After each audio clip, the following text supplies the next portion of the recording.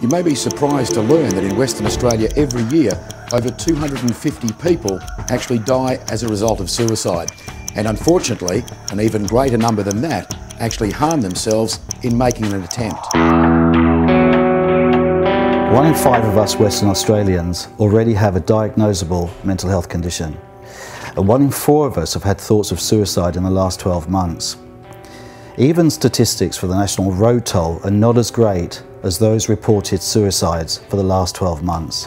Alarming statistics. I actually made an attempt on my life as a result of suffering from mental illness, so I'm fully aware of the problem that suicide is, the length and breadth of Western Australia. But believe me, it doesn't need to be that big a problem.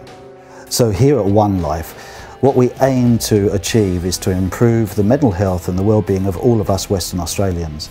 Thankfully, the state government already launched the One Life strategy back in 2009 to address the unacceptably high rates of suicide that were here in WA. The One Life suicide strategy is there to try and help organisations build resilience when it comes to suicide. The ethos of the One Life suicide prevention strategy is everybody's business. When you sign on and become a pledge partner as part of the One Life suicide prevention strategy, you actually have an opportunity to help destigmatise suicide, depression and the likes in your own workplace. So as CEO or HR manager or OSH manager, you too can get involved today.